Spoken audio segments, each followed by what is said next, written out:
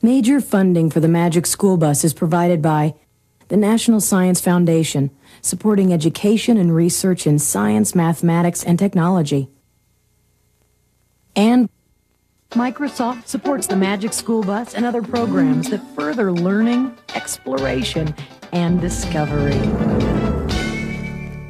Additional funding is provided by U.S. Department of Energy and Carnegie Corporation of New York. And by the Corporation for Public Broadcasting and the annual financial support of viewers like you. Seatbelts, everyone! Please let this be a normal field trip. With a friend? No way! Cruising on down Main Street, you're relaxed and feeling good.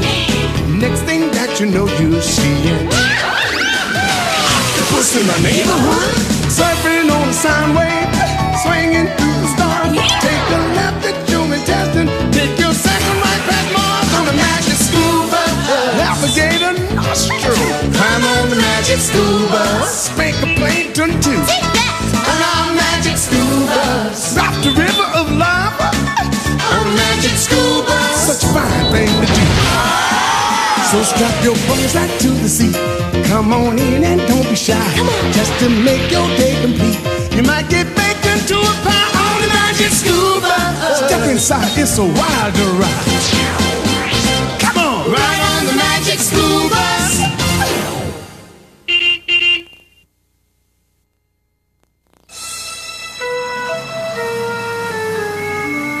It all started on a Monday morning, before the first bell. But it wasn't just any Monday morning. It was Earth Day, the day we celebrate taking care of our Earth. We'd ordered a surprise Earth Day present for Ms. Frizzle from the Rainforest Rentals catalog, and we were waiting for it to arrive. Mail order? Ha! I call it fail order. Miss Frizzle will be here any minute. Meanwhile, Tim was seriously stuck on his essay assignment. What does Earth Day mean to you?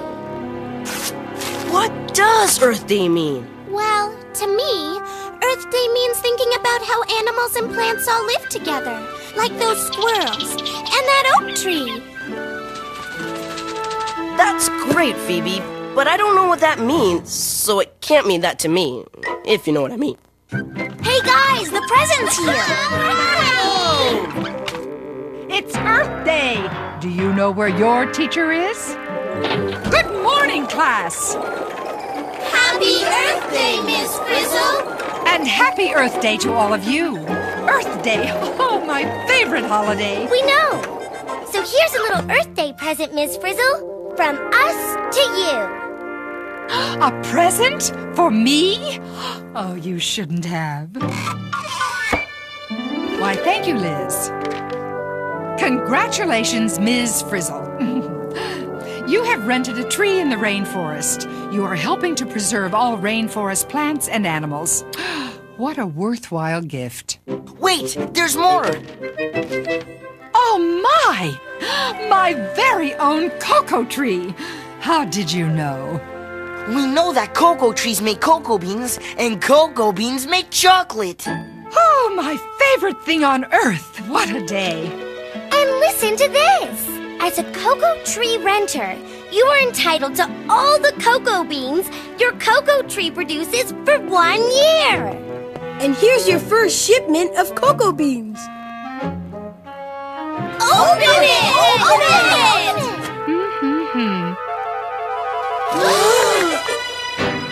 That's it? One measly shriveled Cocoa bean! We've been had! Look, there's a note. Due to circumstances beyond my control, your cocoa tree is temporarily experiencing a cocoa bean shortage. Signed, Inspector 47. A temporary cocoa bean shortage? What's that supposed to mean? It means no cocoa beans. But why? Things don't happen without a reason. Ah, a meaningful point, Tim. I knew that look. I didn't even have to ask, but I did. Miss Frizzle, where are you going? Ah, to the rainforest. Where else? Before the Pledge of Allegiance was pledged, we were on our way to the rainforest. to untangle the web of mystery that surrounded the missing cocoa beans.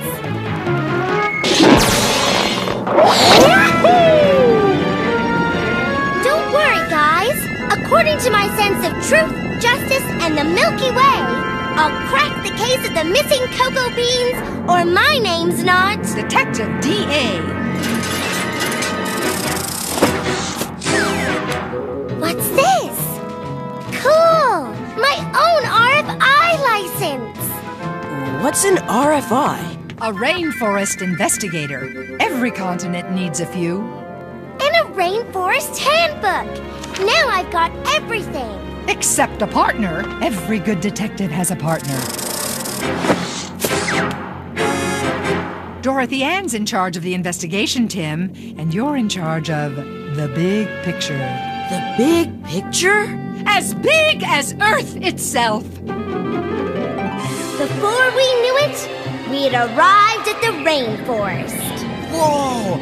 It's wall-to-wall trees down there! It looks like they're connected to each other. How are we ever gonna find Miss Frizzle's tree? As my old parachute instructor used to say, look before you leap and never jump to conclusions! On the other hand, take over, Liz! Single file, please. Before we jumped, I gave everyone a photo of Miss Frizzle's tree. I knew if we could find her tree, we'd find the cocoa bean thief. Look how many different kinds of trees there are. And birds and animals. And insects. Wahoo!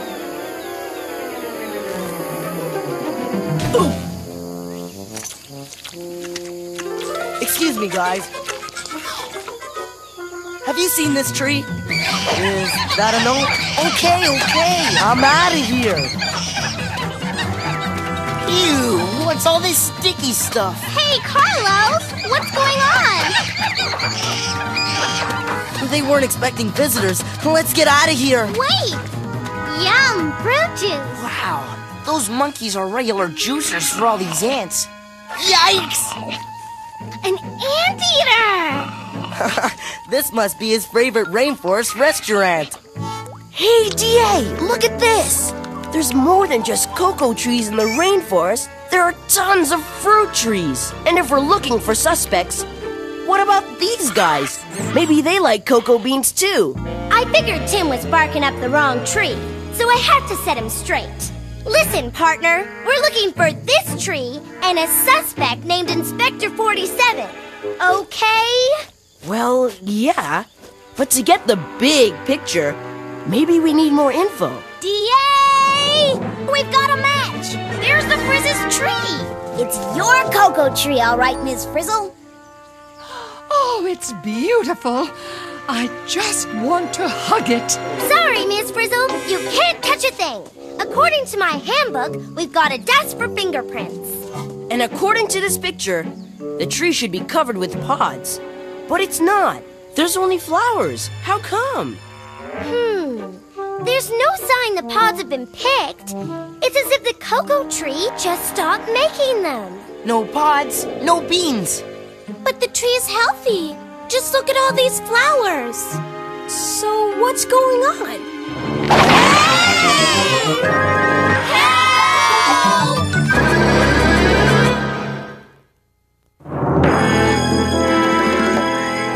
I knew the rainforest would net some surprises. I just didn't expect to be in the net.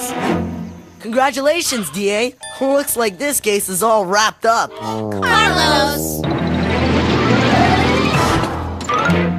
At last, I have captured the cocoa bean thieves. All you've captured is trouble, mister. A rainforest investigator. Mon Dieu. My humble apologies. Oh, please do not report me to Inspector 1. If he ever found out. Wait a minute. Who are you? I am Inspector 47. This is my little patch of rainforest. Well, this is a tree we rented for Miss Frizzle. Miss Frizzle?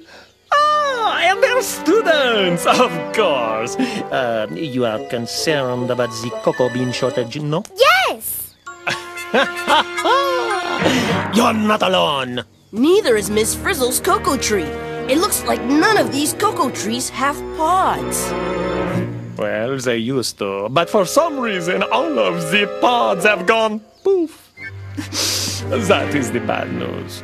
But the good news is, all the mud wallows have also gone poof. Mud wallows? Ouais. Patches of filthy mud filled with the little pools of disgusting water. Not only that, I have gotten rid of the horrible bugs and the pesky peccaries. Look, Inspector, we didn't come down here to study mud-free, bug-free, peccary-free zones. We came to crack the case of Ms. Frizzle's missing cocoa beans. Un moment. Inspector 46. Inspector 46? Yes, Inspector 46. My neighbor is madly jealous of my bug-free, peccary-free, mud-free place of work. So he put the curse on my cocoa trees. That is why they no longer produce the cocoa beans. J'accuse Inspector 46. J'accuse! I wonder if the bugs and peccaries could have something to do with the missing cocoa beans. Stick to the facts, Tim, just the facts. This is about cocoa beans, period. But the question still remains. What would cause healthy cocoa trees to stop making pods? Hey, you guys! Over here! A hummingbird with pollen on its beak. Isn't he cool? Look how he just fits inside the flower. Where's he going? Well, as my cousin Bee always says, pollen's gotta travel for its wonders to unravel. Okay, so the hummingbird carries pollen from flower to flower, pollinating them so they turn into seeds or fruits or bean pods. Maybe the flowers on Miss Frizzle's tree didn't get pollinated. No pollination. No pods. No beans. That's it. This is a case of missing pollen. And I'm going to prove it. Sorry, DA. No pollen missing here. This cocoa flower's making plenty of it. Okay, so I was wrong. Then suddenly, the case opened up like a flower to a bee. I think it's going to pollinate Miss Frizzle's tree. No way, Arn. This bee's too big to get into a cocoa tree flower. If the bee's too big, then it must be a really tiny insect that carries pollen between the flowers of cocoa trees. So, where are they? Faster than you can say Earth Day, the case of the missing beans had turned into the mystery of the missing insects. And to find the insects, we had to find a cocoa tree with pods. You are now leaving the mud-free zone. Beware of the peccaries, the bugs, and the filthy mud. Man, Inspector 47 sure's got a thing about mud. And I've got a hunch it has something to do with the missing cocoa beans. A connection worth detection, Tim. But, Miss Frizzle, what could mud possibly have to do with cocoa beans? Besides, we're searching for teeny insects. Is it just me, or are we about to get down and muddy with a Pack of peccaries! Watch out!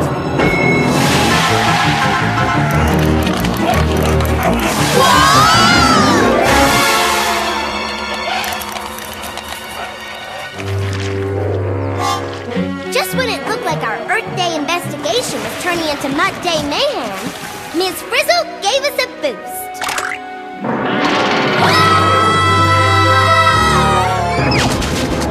Now that's what I call springing into action. Whoa! Look at all these cocoa trees! And they're loaded with pods. And real live cocoa beans! And where there's a working cocoa tree, we should find our missing insect. I was right. The flower was getting pollinated by a teeny-weeny insect. Which, by the way, goes by the name of midgefly. So I get it. Midgeflies carry the pollen, From the flower of one cocoa tree to the next. and the pollinated flowers turn into pods. That are filled with cocoa beans. That make chocolate.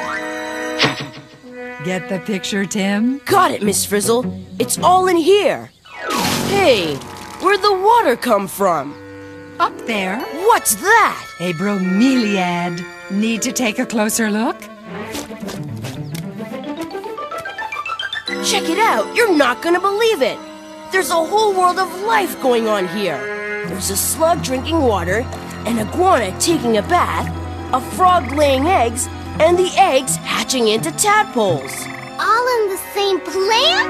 Yeah, it's like they're all part of the same tiny world, living, eating, and hatching in this one little pool of water. But unlike these midgeflies, it's got nothing to do with our cocoa trees. If we could get these midges back to Miss Frizzle's tree, our problem's solved. Hold it, D.A. What happens when those midges die? We'll be right back where we started.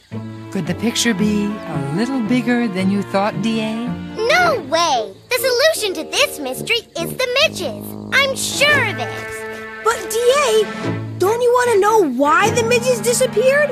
Yeah, things aren't always what they seem, like this bromeliad. It's not just a plant, it's a pond of water, too. And things live in water. Take away the pond, and the slug, the frog, and the insects would all disappear! Tim! Ugh, what Earth Day means to me. Welcome to Mudville, Tim. Mudville, this is Bugville. D.A., quick, your magnifying glass. Just as I suspected, a mud wallow for the peccaries is also home sweet home for the midgeflies. You're right. It seems that watery mud wallows are the perfect place for laying eggs, hatching larvae, and raising midges. The plot and the mud thickens. I told you mud had something to do with it. Inspector 47 got rid of the peccaries, which got rid of the mud wallows, which got rid of the insects, which got rid of the cocoa pods, because the cocoa flowers never got pollinated. Then Inspector 47 is our culprit after all. But how did he get rid of the peccaries? I think he missed a few. Peccaries stampede! Nothing like a pack of peccaries to place us in a perilous predicament. One thing about going on a field trip with Ms. Frizzle, we can always count on a hands-on experience. Whoa! Hey! Thank you! What's going on? Class, pursue those peccaries. Anything in your handbook about how to stop a stampeding peccary? I'm looking! You are now entering a mud-free zone. You are now... We're back in Inspector 47's patch of rainforest! Turn around! Go back! Shoo! Go away!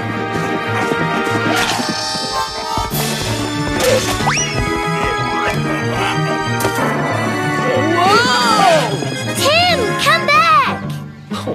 Look what you have done to my zoot! I will not allow those filthy animals in my patch of the rainforest! Those filthy animals, as you put it, are just what your cocoa trees need to make cocoa beans. Of course! It is the peccaries who make the cocoa beans! She is not only a rainforest investigator, she is a comedian. We'll see who has the last laugh, Inspector. It was time to prove our theory and wrap up the case of the missing cocoa beans. For your cocoa trees to make pods with beans, your cocoa flowers need to get pollinated by midgeflies. And midges need watery mud wallows to breed in. And mud wallows are made by peccaries. Do you follow me? What? Then I'll continue. The peccaries, who make the mud wallows, left because, well, because the, Whoa! Nelly Bell! Nice of you to drop in, Tim. Wait a minute. What's this? So that's it. what is it? The peccaries left because there was no ground to wallow in. Because you, Inspector 47, cover the rainforest floor with artificial turf. Is this true? Yes. It is true. But how was I to know a little artificial turf would ruin my cocoa trees? That's because you didn't know that you were messing up the big picture. Pardonnez-moi? Whether it's the blossomum tree that feeds the monkey, that feeds the ant, that feeds the anteater, or the tree that gives the bromeliad plant a lift to the light, which then gives animals in the trees a place to drink, to eat, and to breed. The truth is, the rainforest is filled with plants and animals that are connected in trillions of ways. And all the connections in this big picture form a web, the web of life. And all plants and animals, including people, squirrels, oak trees, cocoa beans, peccaries, fish, or inspectors, are part of the web. It's what Earth Day is all about. All I wanted was to save on my dry cleaning bill. And mon Dieu, I have spoiled the web of life! It can happen, Inspector. But in this case, nothing has been ruined. It hasn't? No! We can repair the link between peccaries and cocoa beans by returning things to the way they were. Can't we? I hope so. I will reap up these filthy artificial turf with my bare hands! And so, the mystery was solved. The artificial turf was history. Tim found the meaning of Earth Day when he figured out the web of life. And Inspector 47 begged for a pardon from the peccaries. Come back, my pretty peccaries! I have a beautiful mud wallow just for you! The web must be restored soon! It was a happy Earth Day after all.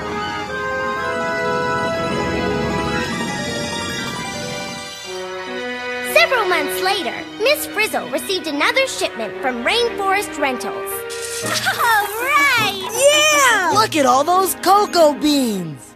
There was a note from Inspector 47. Due to circumstances beyond my control, your cocoa tree has produced a bumper crop of cocoa beans. Yes! Signed Inspector 22. Inspector 22? Thanks to you and your students, I got a promotion.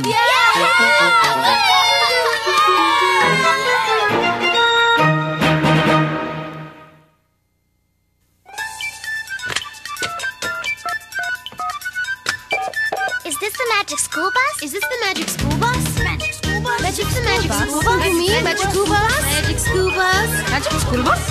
Magic school bus? I wonder what the magic school bus? Oh, the magic school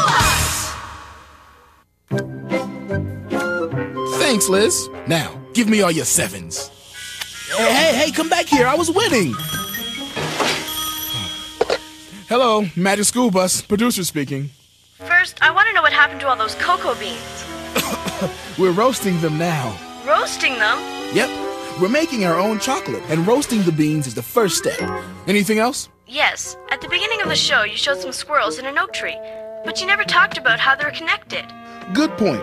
The squirrel that buried the acorn was storing food, but squirrels don't dig up all the acorns they bury.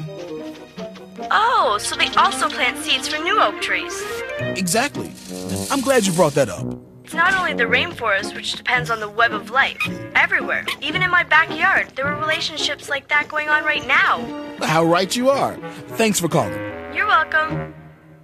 Okay, Liz, how's the chocolate coming? Magic School Bus. How about shedding some light on my midge problem? And what midge problem might that be? Well, If there were pools of water up in those bromeliad plants, and the midges needed a watery place to breed, why didn't they just breed into bromeliads? Good question. In real life, there are usually more ways for things to happen, but we wanted to keep it simple. Well, you sure kept it simple and silly when it came to Inspector 47. How do you mean? He was the lamest, most overdone, phony baloney official I've ever seen. I mean, he was straight out of a cartoon. Could you hold on for a second? Hello? I heard that coming. Would you like to talk to the young man? Absolutement. Are you calling me a cartoon? Well, that's what you are.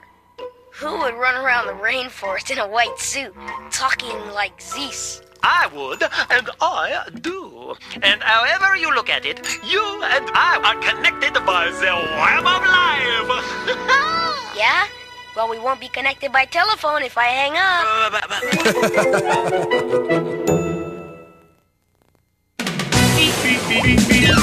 Surfing on a sound wave, swinging through the stars. Take a left at Julie Testing. Take your second right past Mars on the magic school bus. Navigator nostril. Climb on the magic school bus. Spank a plankton too. Take that! On our magic school bus. Drop the river of lava. On the magic school bus. Such a fine thing to do. So strap your bums right to the seat. Come on in and don't be shy. Just to make your day complete. You might get baked into a pie on the magic school bus. Step inside, it's a wilder ride. Come on, ride on the magic school bus. Major funding for the Magic School Bus is provided by the National Science Foundation, supporting education and research in science, mathematics, and technology. And Microsoft supports the Magic School Bus and other programs that further learning, exploration, and discovery. Additional funding is provided by U.S. Department of Energy and Carnegie Corporation of New York. And by the Corporation for Public Broadcasting and the annual financial support of viewers like you.